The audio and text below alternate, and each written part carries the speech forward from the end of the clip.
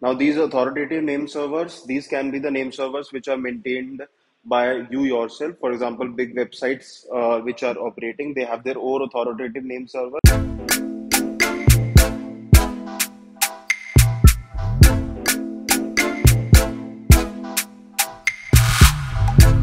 Hello everyone, welcome back to my channel.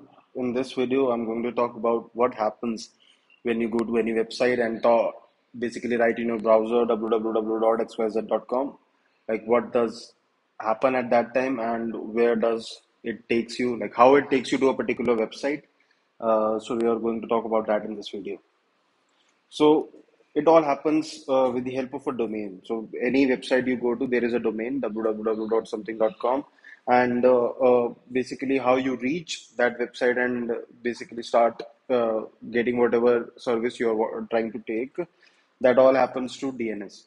So what is DNS, or the domain naming system? At the bottommost level, it is just a database which contains the mapping between your domain name and all and the IP address. The IP address is basically for the website, which is basically taking you to that. IP address is basically the IP address of the website, and there is a mapping for that domain name. So, for example, any website, suppose whatever website www.twitter.com, and in the backend there is a IP address which maps to Twitter. Now, let's see how basically this mapping is created. Like, when will this mapping be created, and how are you routed? So, like from your desktop or browser, you're routed through there is an internet service provider that you have, and then there are a lot of servers. Then there are website servers. So, from your browser to the website servers, how is the link created? So, we are going to talk about that today. So let's start with the first process. So, for example, let's suppose you are building a website. You would basically need a domain name so that everybody can reach to that website. So you buy this domain name from a website, maybe something like GoDaddy or something like that. So when you buy this domain name, this creates a resource record. Now, what is a resource record? Resource record is basically the mapping between the IP address and the domain name which is created. So there is this mapping created between the IP address which you have for that website. Basically, you decide the servers which are there, so you can configure your servers. So whenever you are creating a website, you configure your servers. There may be a serverless system, but that would have an IP address. You map that IP address to this particular domain name, and then there is a resource record created. Now, where is this record created, and why you don't have to do anything about it? We'll talk about that.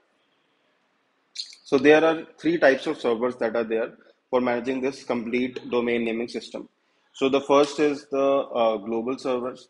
The global DNS servers there are just a few global DNS servers which exist, and they basically contain the mappings, or like top level mappings, whatever they have.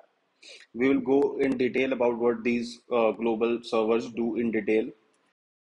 uh, just in brief, there are global servers. Then comes the basically the top level domain servers. Now, what these top level domain servers are? These basically are the servers which are managing like .com, .org, .gov. So these are just the top level domains. So there are top level domain servers for each this type of domains which are there. And then there is basically the authoritative name server. Now, these authoritative name servers, these can be the name servers which are maintained by you yourself. For example, big websites which are operating, they have their own authoritative name servers, or these may be managed by service providers like GoDaddy, etc. So, whenever you buy a domain, their authoritative name server they have, which basically contains the mapping for your domain name and the IP address. But there is also a global database which contains this mapping. So, we will see how that comes into the place. So let's see what happens when user types a website in the address bar. Now what will happen is it will make a call to your ISP. Now ISP, which is your internet service provider, it can be any of the internet service provider. If you are in India, there are many like Airtel, whatever they are. Now they also have some mappings already cached in their servers. So these are basically the recursive resolvers. Now these resolvers also contain some cached mappings between these domains and IP addresses. So the websites which are frequently visited, they mostly will have a cached copy of that IP address already stored with them. So for the if you so you would have also seen this, like whenever you visited a quite visited website, you would basically load the page quite fast as compared to when you visit a website which has less number of users. So this is why that happens, because in this case the call just goes to the ISP recursive resolvers and it returns back the IP address. You don't have to go the full route. Now, what happens when the record is not found in these recursive resolvers? Then it goes to the root name servers. Now, the root name servers, we will discuss about them. So, it is checked that if they contain the mapping, what we are trying to find out between that. If they are also not able to find, then these root name servers then basically make a call to the top level domain server. Now, these top level domain server will be decided on the basis of what website you are visiting. It is a .com website, .in website, or whatever website you are trying to visit. These top level domain servers will be called on the basis of that. Now, it is also possible that these servers also do not have cached the mapping between your website and the IP addresses, and then the finally call is made to the authoritative name server.